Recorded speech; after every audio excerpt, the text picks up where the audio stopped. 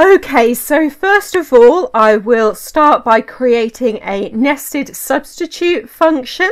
So I'll type equals substitute, then the text is going to be all of my phrases here, and the old text will be this cell and the new text will be this cell, and close brackets and enter. And now in all of my phrases, the word slow has been substituted for the word quick. Now I'll turn this into a nested substitute formula by adding another substitute formula to the beginning of this. And the text this time will be the results of the previous substitute formula. And this time the old text will be this cell here and the new text will be this cell here. And close brackets and enter. And now, in addition to the word slow being substituted for quick, 5 is also being substituted for 7. I will do this one more time, so I'll put substitute at the beginning of this. Now all of this is the text. Then this time this is the old text and this is the new text, and close brackets and enter. Then I'll put an apostrophe at the beginning of this formula so we can actually see the whole formula.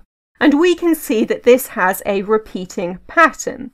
For the first part, we have the word substitute and open brackets being repeated 3 times. Then in the middle, we get the cell reference which contains all of my phrases. Then at the end, we get the cell references for the table. And so the pattern goes D3, E3, D4, E4, D5, E5. So the trick that we're going to use is finding a way to recreate this pattern without having to type it all out.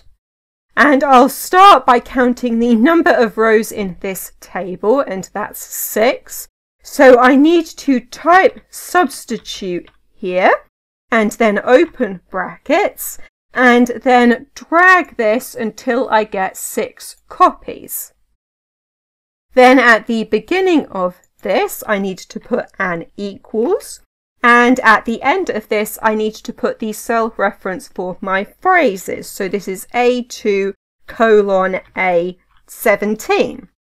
Then we need to put in the cell references for the table. So this is going to be D3, and then I can just click and drag this down until I get to D8.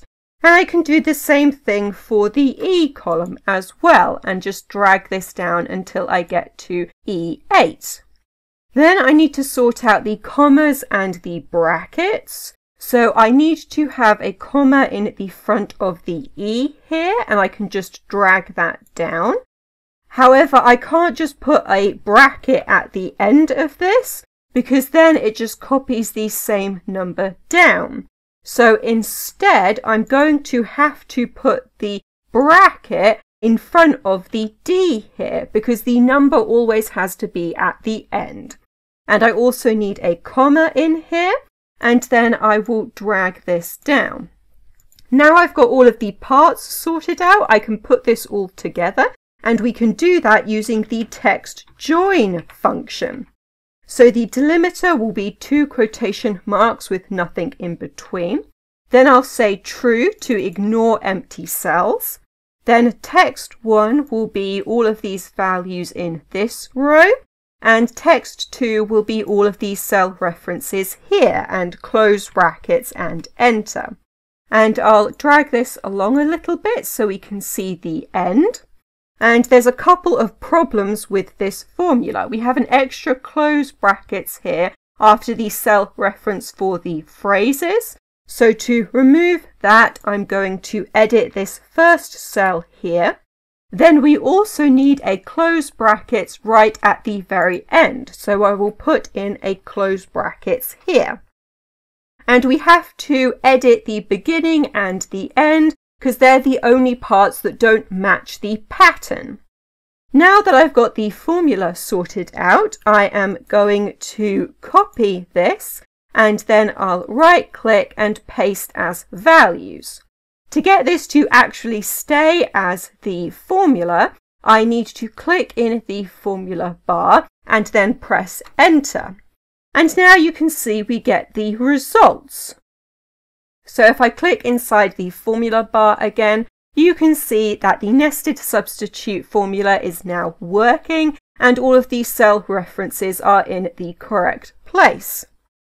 You should know that Excel does have limits for how long you can make a formula. So if you're doing something which is more complicated, you might want to consider using a different method. For example, you could use a reduce function or VBA or Power Query. And I have previously made videos showing how to replace words using those methods. This method is really more of an in-between sort of method for formulas that are short enough that this will still work, but also that they are long enough that using this trick is actually worthwhile. Okay, so in this video, I have shown you a trick to more quickly make nested formulas in Excel, and that is everything.